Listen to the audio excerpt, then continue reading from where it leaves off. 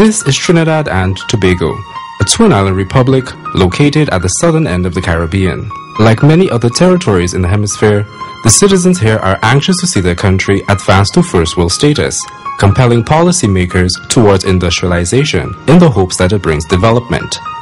Every day, new industries and businesses are established, products manufactured, and buildings constructed.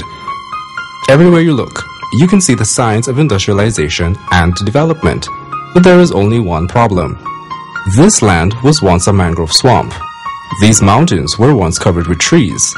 Waters and lands that were once pristine are now polluted. This transformation has put the business community and environmentalists at odds with each other.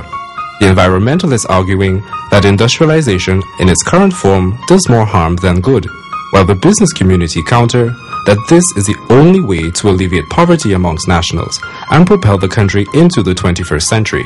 What we attempt to do in Fishermen and Friends of the Sea is we attempt to promote the wise and careful use of our natural resources so that by their exploitation, alternate users are not compromised.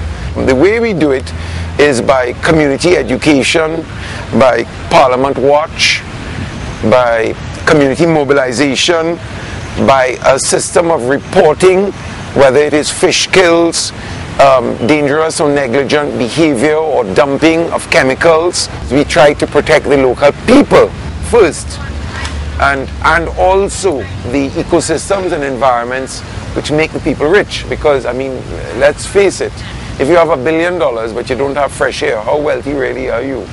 If you have a $1 trillion and everybody has cancer, what is the money worth?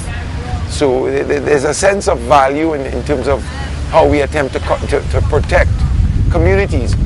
This whole concept that was introduced by the International Forum, that there will be something called voluntary compliance, that is an illusion. That is an illusion. There is no such thing as voluntary compliance. This is a hard dog-eat-dog world. There is absolutely nothing that local corporate bodies are doing, have done, or have ever done, other than fool the public that they are doing something so they can green their image. So forget about that. Forget about that concept. That concept is corrupted by the essence of human nature. What neither side foresaw, however, was the emergence of a movement of young entrepreneurs whose businesses actually help the environment, like Nicole Mohammed, founder of EcoThink Consultancy, which specializes in helping other companies go green.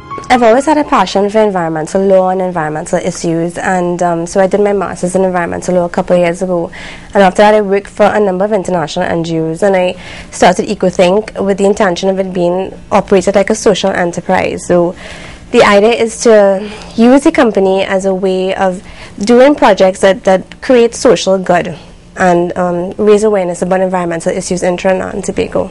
Only a few months old, EcoThink has already begun to make a difference here in Trinidad and Tobago. Earlier this year, they embarked on the Green the Scene campaign to introduce recycling into the country's annual carnival celebrations. I was trying to use Carnival as a platform to sort of bring awareness to the need for us to think about how we manage waste better. And I was really impressed with the way the public responded. I mean, I thought that they wouldn't collect anything because I knew it was carnival parties and people don't really care much about anything during these events. And we did. We actually collected close to a ton of garbage at the end of the carnival season, and I was really happy with that result. The Caribbean is synonymous with an abundance of sunshine, a resource Richard Sabga proves can be harnessed as an alternative form of energy with his solar-powered lunar lights. This is the Lunar Road Light, LR40 series. How do the Lunar Road Lights work? It's very simple. Each Lunar Road Light has a solar panel. It's a solar cell that in the daytime absorbs photons, which are units of light, ambient light. Does not necessarily need direct sunlight. That sunlight is then converted through the solar panel and then stored as energy in a battery, in which you offer different battery types. Each lunar road light has within it a light sensor, which means that when the environment becomes dark, the light sensors activate the light emitting diodes, which you may see as I cover the solar panel, and as I remove my hand, they come on. Within the daytime it may be difficult, but you could probably get a visual here. So this would be representative of daytime, and as the sun sets and the environment becomes dark, the Lunar Road lights activate.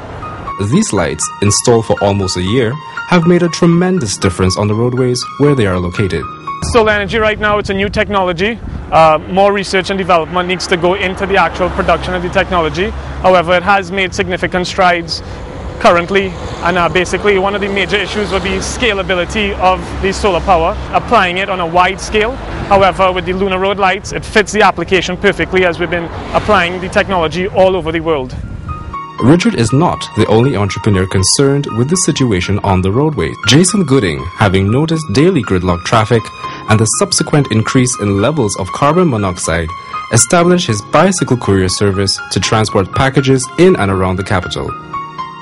We don't have the problems of traffic. We can get from St. James to Port of Spain in under 10 minutes. We don't have problems with parking, and we don't have the problems with pollution. I think it's one of the most efficient ways of getting documents and parcels around Port of Spain, currently in Trinidad and Tobago. Studies have shown that organic farming is more beneficial than typical commercial agriculture, with its produce higher in nutrients, requiring less water and no artificial fertilization, which harms the soil and water supplies, and may even have the potential to reverse some aspects of climate change. New Earth Enterprises is a strong proponent of organic farming and is a source for organic food.